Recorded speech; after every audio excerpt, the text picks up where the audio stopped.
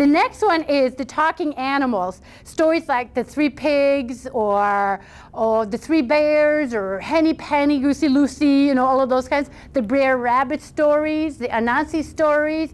My very favorite one, which all of you ought to know, but I don't know if I've told it to you. If I haven't told it for so many years. I'm going to do it anyway, is the story of the Three Billy Goats Gruff. You must have. I know you have. But it's very short, so I have time.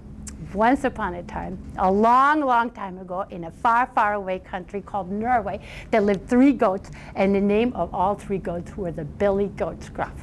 Now, these goats had a huge problem because in order to go up into the mountains to get grass, which is nice and juicy up there, they had to go across the bridge. And underneath this bridge lived the most hideous troll you had ever laid your eyes on.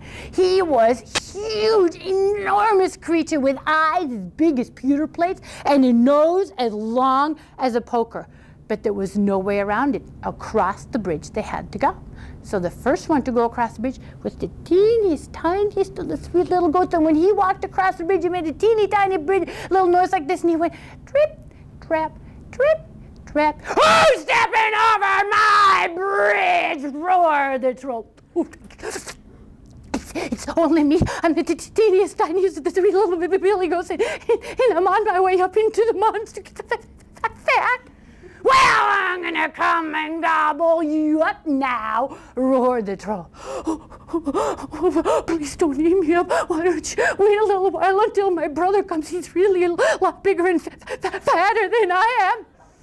All right then, roared the troll, and off ran that little goat as fast as he could go.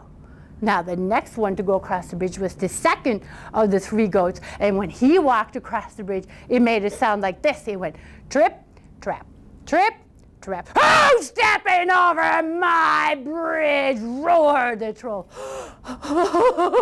It's only me. I'm the second of the 3 Billy Goats, and I'm on my way up into the mountains to get fat. Well, I'm gonna come and gobble you up now, roared the troll.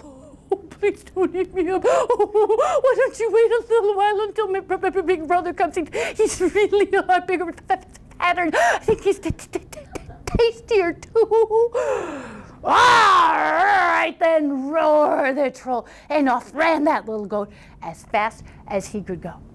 Now the next one to go across the bridge was the biggest of the 3 goats. He was just huge. His fur was shimmering and shining. He had these 2 gigantic horns in front of his head, and he was so heavy that when he walked across the bridge, it sounded like thunder.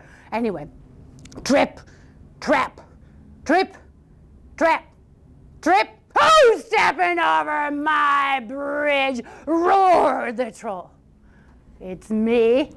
I'm the biggest of the 3 Billy Goats Gruff, and I'm on my way up into the mountains to get fat. Well, I'm gonna come and gobble you up now, said the troll. Well, why don't you come along? I've got 2 spears. With those, I'll poke out your eyeballs at your ears. I've got 2 curly stones. With those, I'll break your body and bones. And he went at that troll. He broke every bone in his body, poked his eyes out, and he shoved him way down into the river. And then he went with his brothers up into the mountains where they ate and got so big and so fat that if the fat hasn't fallen off them yet, what? They're still there. Och, snipp, snapp, snute, här är äventyret ute. All right, you're doing good. So what kind of movies or TV shows do you have that are about talking animals do you have today? SpongeBob SquarePants. Okay, what else? Think of all those Disney movies. Lion King. Bambi, Lion King. Beauty and the Beast. Yeah, that's more, we'll get to that one.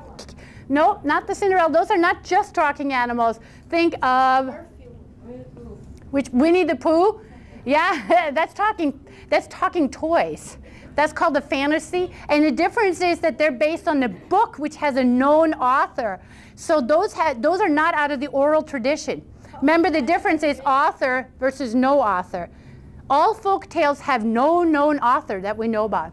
So good observation, but they belong in the literary fantasy genre, not in the traditional folk tale. Because Winnie the Pooh is written by A.A. Milne, remember?